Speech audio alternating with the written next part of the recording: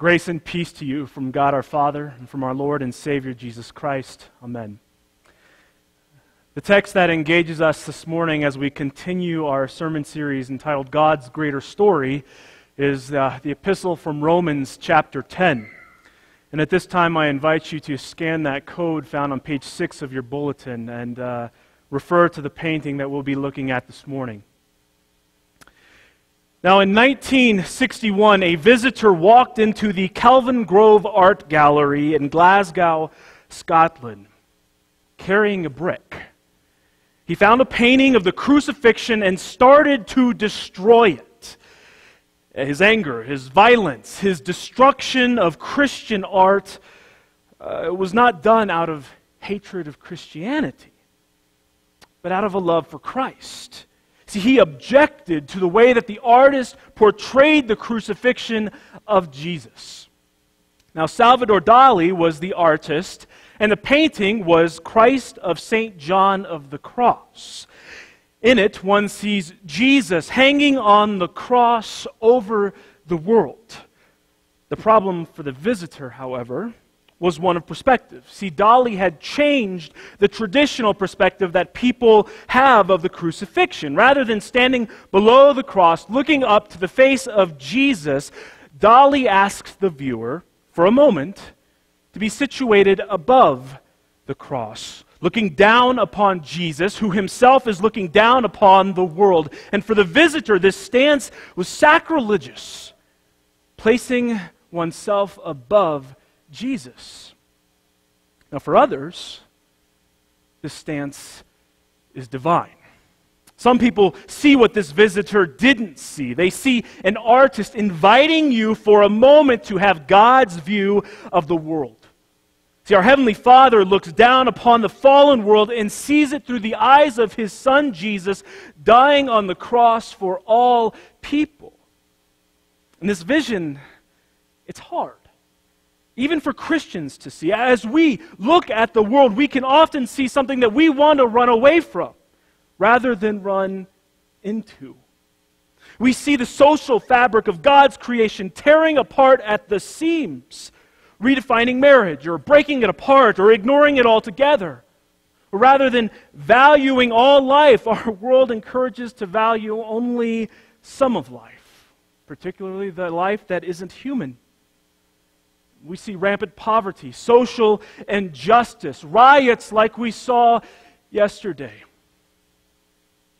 All of which want to make us leave this world behind and enter into some Christian cocoon and wait for the new creation.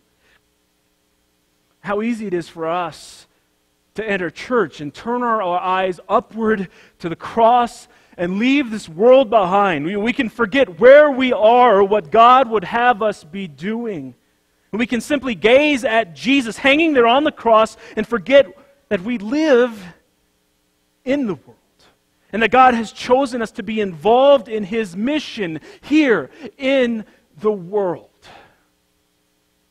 How hard it is to look at Dali's crucifixion. Here we cannot escape the world by looking at Jesus. No, Dali forces us to look at Jesus, and that when we see Jesus, he asks us to see the world through him. You know, Jesus hangs there below us, offering his life for the world, and he invites us to see the world through the cross, living in God's mission of love.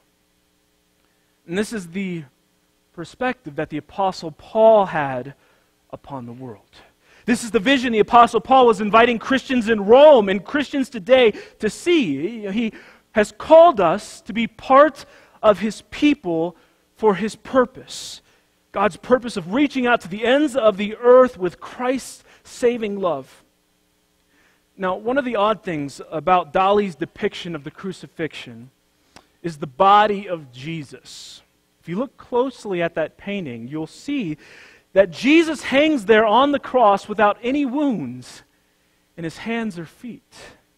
There are no nails piercing his hands, no nails piercing his feet. His body hangs from the cross, but there is nothing that holds him to it.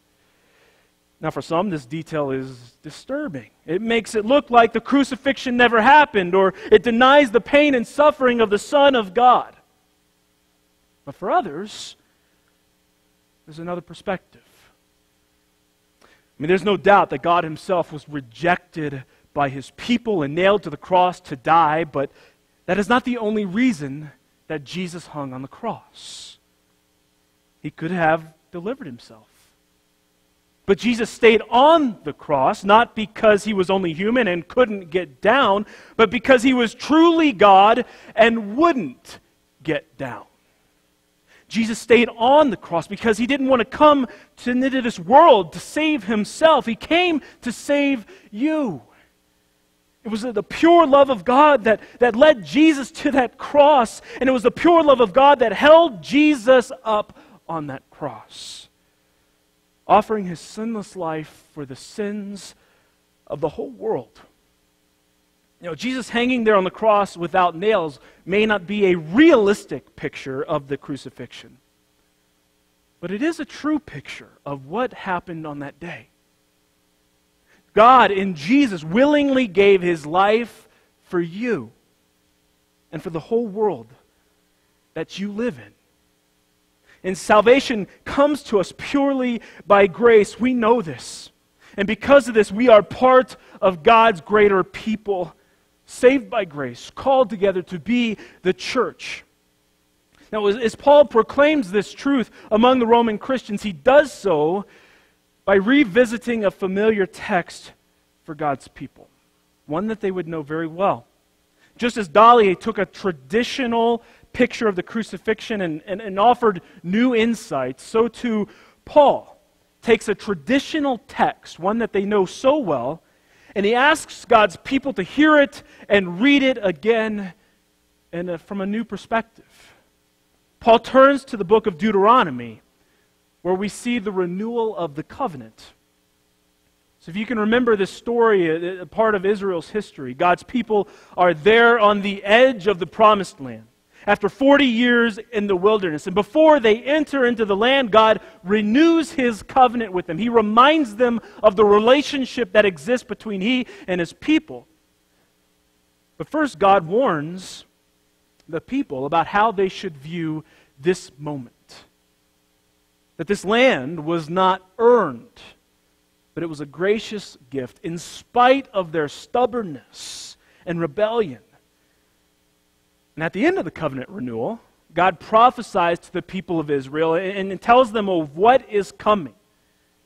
That he speaks of a time when they will actually depart from him again, that they will go back to their rebellion and be exiled to another land, and then God in mercy will come. They will repent and God will bring them back and bring about a restoration. As Moses is going through this, he asks God's people to look into that future, to see that future that lies only in the mercy of God. And so it's that vision of the future that Paul quotes here in Romans 10. Only as Paul quotes this vision, he adds his own words, his own commentary for emphasis. He wants us to see the love of God freely given to all people now in Christ. So we start at verse 6. The righteousness based on faith says, "Do not say in your heart, 'Who will ascend into heaven?'" You see, that's to bring Christ down. Or, "Who will descend into the abyss?" That's to bring Christ up from the dead. But what does it say? The word is near you, in your mouth and in your heart. That is the word of faith that we proclaim. So for Paul, that day of restoration had already come to God's people in Jesus.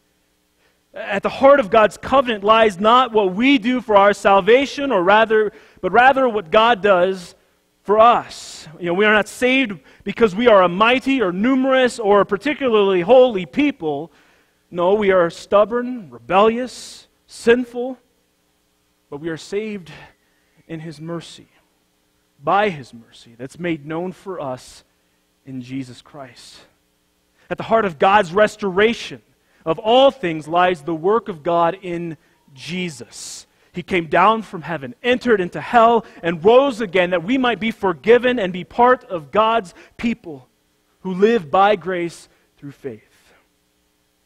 So as Paul is offering this vision of life in the promised land, he helps us to see Jesus. But he also helps us to see Jesus at work in the world through his people. See, as you listen to this text, notice how the promised land is not limited to some small piece of ground in Israel, but rather expands to include the whole world.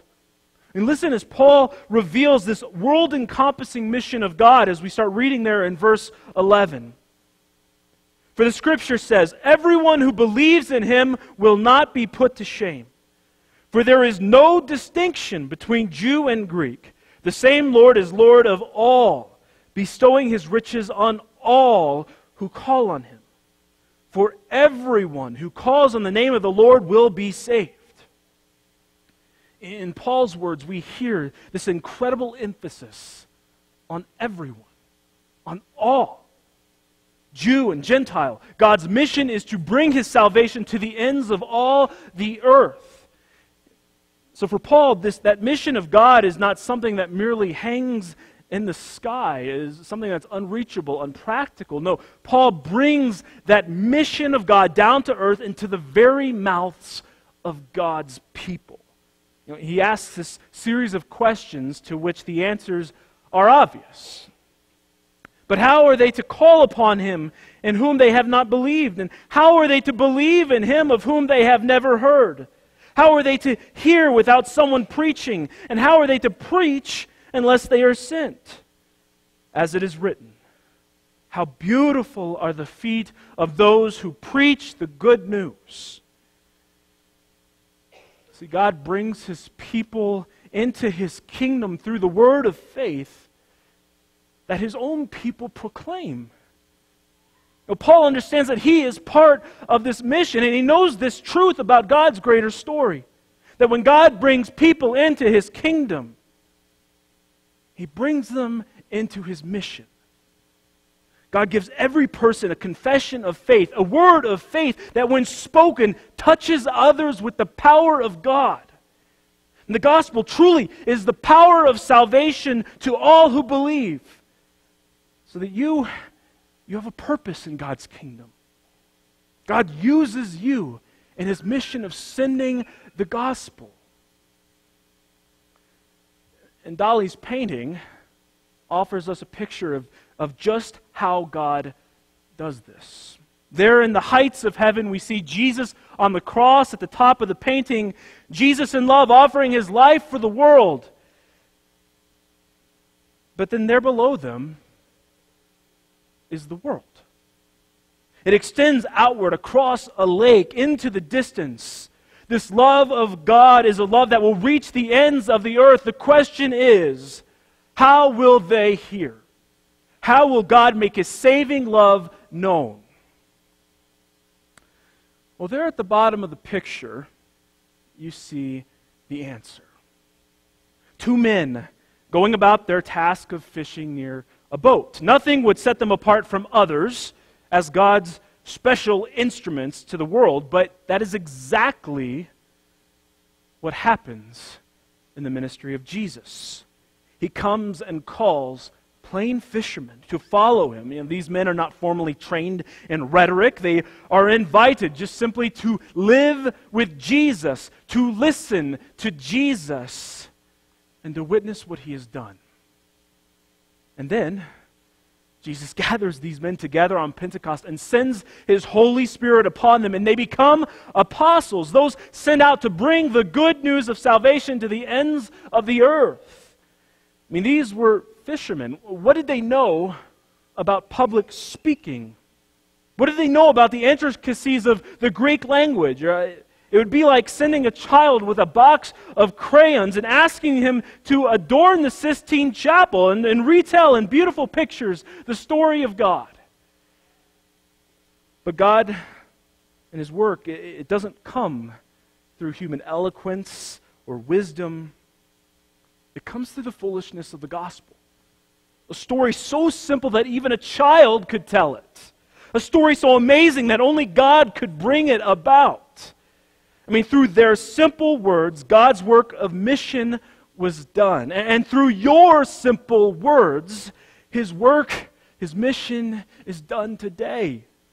You don't need special training to speak of what God has done for you and the greater story that you have been brought of. You are an expert witness to that.